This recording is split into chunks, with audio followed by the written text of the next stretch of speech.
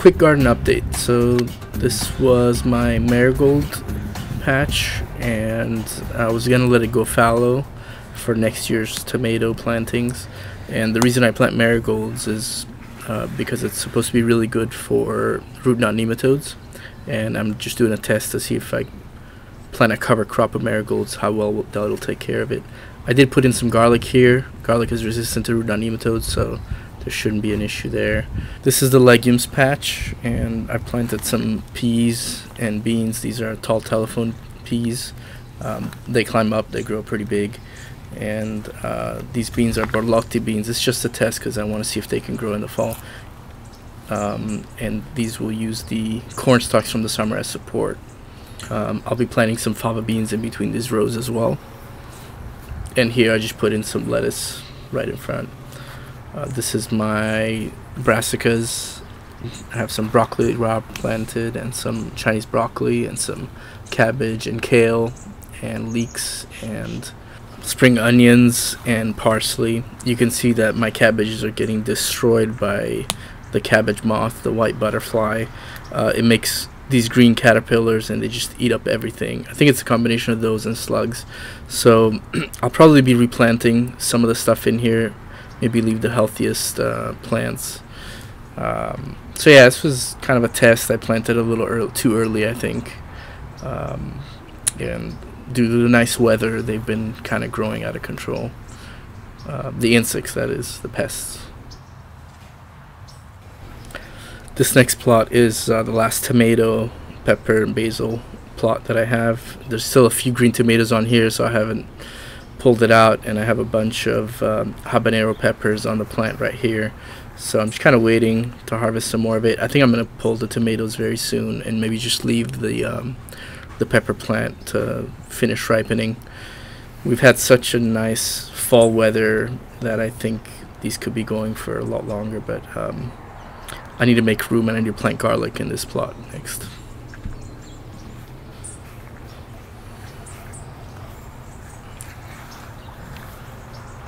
This next bed, I have some more lettuce planted, a single leek plant,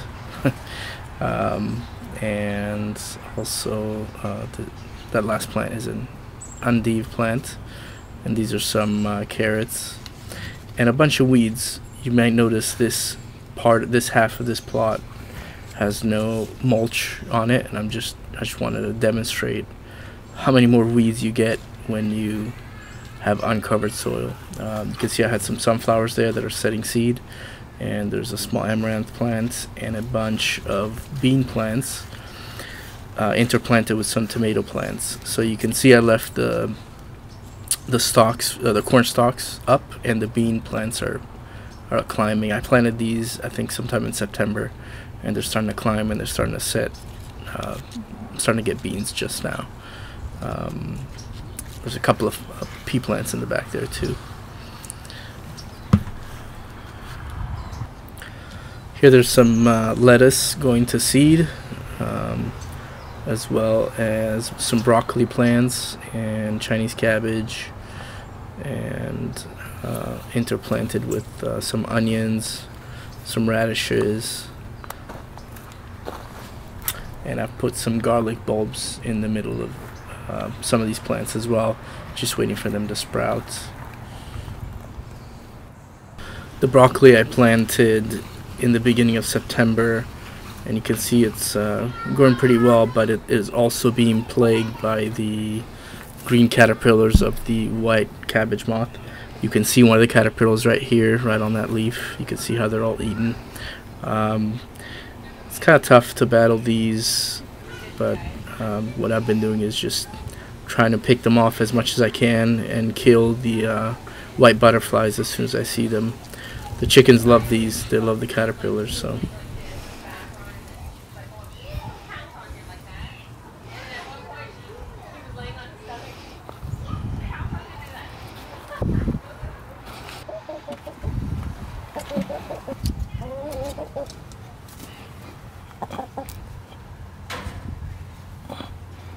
It fell down.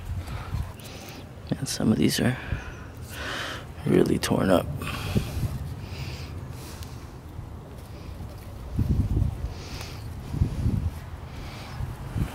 Here's another one.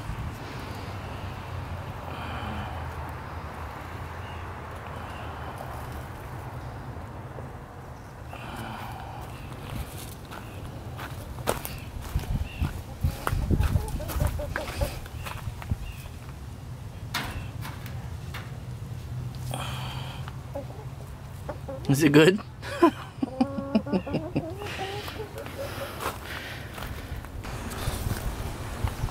And here's one of the broccoli plants starting to flower.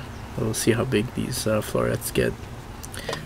In the same bed I have some cime di rape, or the broccoli rabe that I mentioned earlier. And these are delicious. They're an Italian type of baby broccoli, I guess, and they're great with spaghetti. There's a typical dish called spaghetti and cime di rape that we make in southern Italy. It's made with anchovies, olive oil, pepper, and spaghetti, and these things boiled in there. Yeah, so I'm gonna harvest these for a meal that we'll have later today.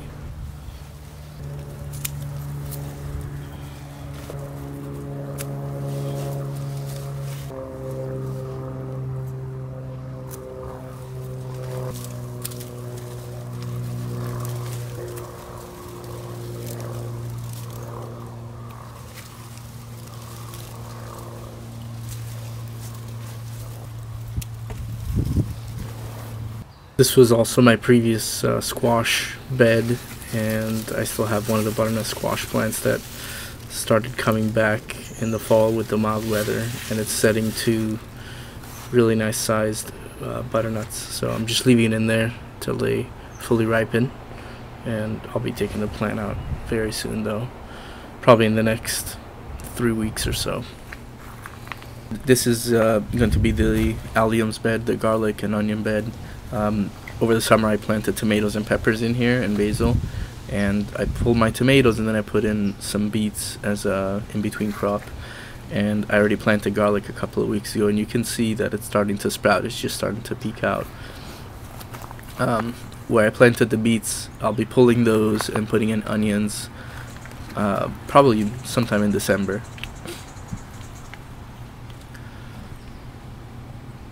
You can see this is another one of my habanero plants. Not as prolific as the other one, but I'm also waiting for the rest of these to ripen so I can pick them. This is a second marigold bed. I left these are still in here. I'm waiting for these flowers to go to seed. I'm going to harvest some of the seeds for next year. But basically this will also be the bed for tomatoes and peppers next year, next summer. And this is my strategy to get rid of root knot nematodes. Here you can see I was in the middle of composting. I'm filling up this geo bin with the material you see on the right. And then I have my wood chip pile you may have seen in my other videos over there on the far right, that I've started using as basically a mulch. I'll do more videos on composting later on.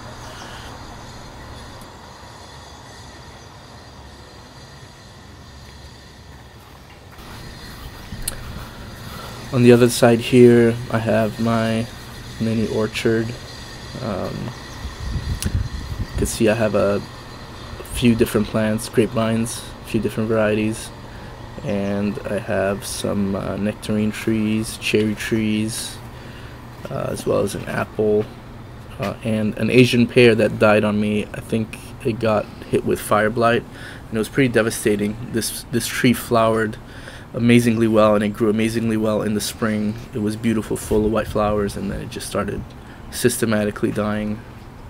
I'm gonna have to pull that out. Here it's a little messy. You have some cleanup to do. These are my pots that did not have a whole lot of success this year. I think it was my first time trying to grow tomatoes in pots. And over on this side I have a couple more fruit trees, a fig tree that's been growing beautifully, another big nectarine, and some rosemary bushes, another cherry that I just planted, brand new one, small tree.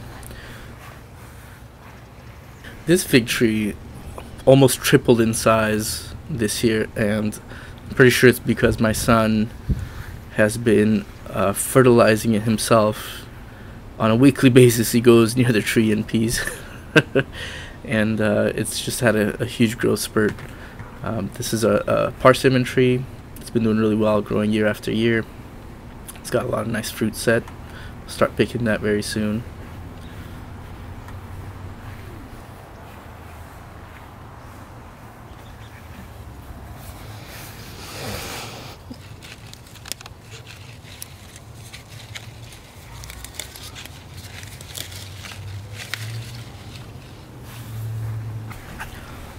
Here I have some pomegranates. This pomegranate tree slash bush started with as a very small plant, and it just took off. It's hard to keep it under control.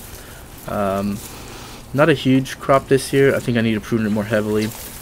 I'll do a better job. Last year actually was much more full than this, but still plenty of pomegranates, more than we can eat.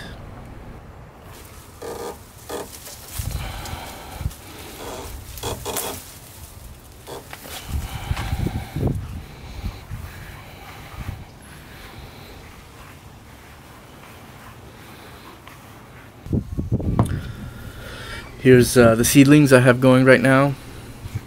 I always have something growing, but there's some more lettuce, some onion seedlings, some leeks, some cabbage, some kale, broccoli, fava beans.